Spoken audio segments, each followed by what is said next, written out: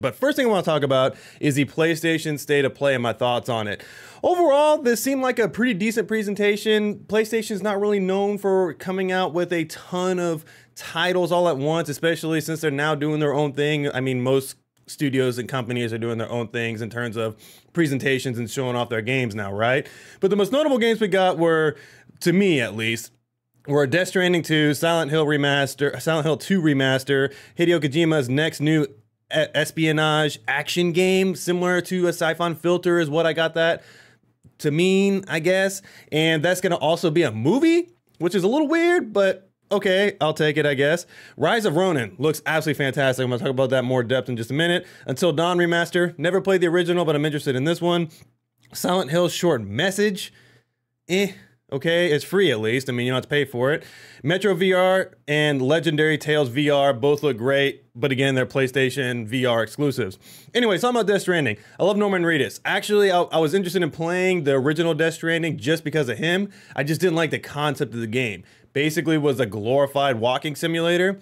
Apparently, this next one is going to have a lot more action, like gunplay and things of that nature. I don't know.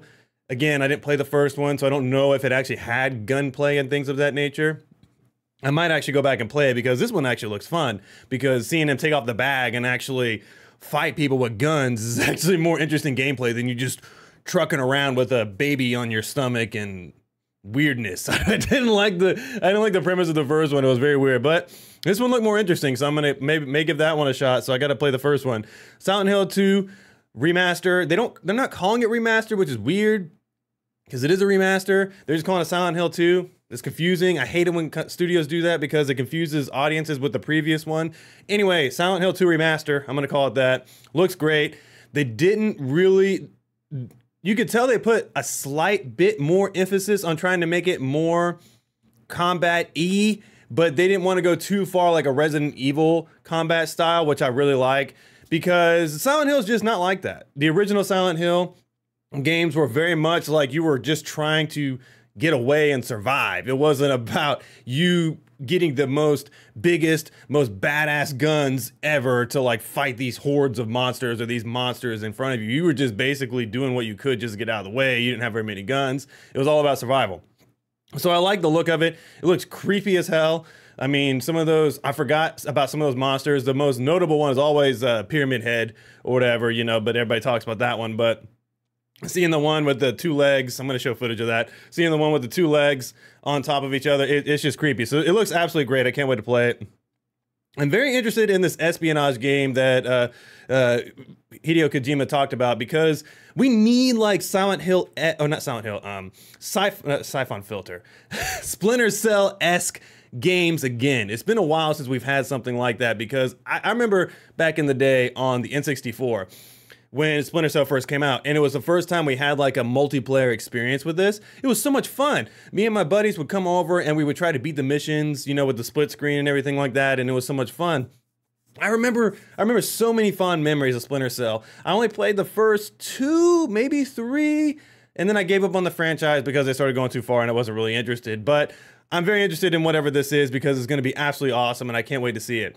What they're going to do with that. And then the movie, I don't know. I mean, how is this going to tie in with a movie? Are they going to come out with a movie with the same story? Or is it going to be some of the story told in the game and then shown in the movie? I don't know. Anyway, we'll find out, I guess. Rise of Ronin. I'm absolutely really excited for this. I loved Ghost of Tsushima. I want them to come out with Ghost of Tsushima 2. I want them to come out with Ghost of Tsushima on the PC, because I played it on PlayStation and I want to play it on PC with higher frames, and I just want to play the game again. I beat it twice, basically in a row. It was absolutely fantastic. And the reason why I like that game so much and why I'm excited about Rise of Ronin is because I liked a game back in the day called Way of the Samurai. I liked the first 2. The third one wasn't as good, but the first 2 were really fantastic games, and that's why that's why Ghost of Tsushima and Rise of Ronin have always been so interesting to me. I mean, it looks fun. It looks like it's just a hack and slash samurai game with some other elements, you know, built in. I'm curious what the story is going to be like, if there's going to be decision making and things of that nature. But from what I saw in the initial gameplay, looks great. I really wish they would bring back Way of the Samurai. That was such a freaking good game. I want that back, but I digress. Okay, so Until Dawn looks gorgeous. They just remastered the game, apparently. It's not a full remake or anything like that. It's just basically, I think the game came out in 2012-ish. It came out a while ago. I never played the original because I didn't have a PlayStation at the time, so obviously because I was an Xbox guy back in the day, so I didn't have a PlayStation, so I never played the original. And I'm not sure if it came out on PC. But anyway, regardless, I didn't play it. I don't care where it came out. But this one looks great. And apparently, I didn't see if it comes out on PC too, but it looks good. And I actually want to play this. It actually looks really interesting. Silent Hill short message looks just like PT, which PT was a waste because they announced a new Silent Hill game with Norman Reedus and they never came out with it, which sucked. But again, it's free, so why not play it? I mean, let's just give it a shot. It looks creepy and looks very interesting, so why not?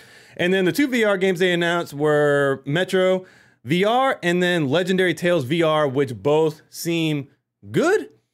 PlayStation finally put a little bit more emphasis on VR games, but it's more or less like, it doesn't feel like they're actually still fully adopting VR, which is frustrating. And Metro looks great. It really does. Metro VR looks fun. I mean, if you played the Metro games and enjoyed them in the past, this looks enjoyable. So, I mean, it does look great. And then Legendary Tales looks like just a fun little throwaway game. You know, it doesn't look like anything super in-depth or anything like that with a story. It just seems like a horde survival game. You know, it looks good. But yeah, I just wish PlayStation, because they have the best VR headset on the market right now next to Oculus 3. Why don't they put more emphasis on it? Come on, come out with more games more frequently instead of just 2 games. I mean, they might have some other games in the pipeline, but they're not really noteworthy. I mean, we need some new VR games that actually draw people to the platform. I'm drawn to the platform. I really want a Quest 3. However, I just haven't found a use case for it where I'm just dying to play it outside of Half-Life Alyx. I mean, I want to play that, but I'm not going to buy a VR headset for 1 game. Anyway, so I'm looking for more reasons to buy VR, and the Metro VR looks promising, but again, I don't want a PlayStation VR because it seems like a waste because they're not really putting a lot of emphasis into it.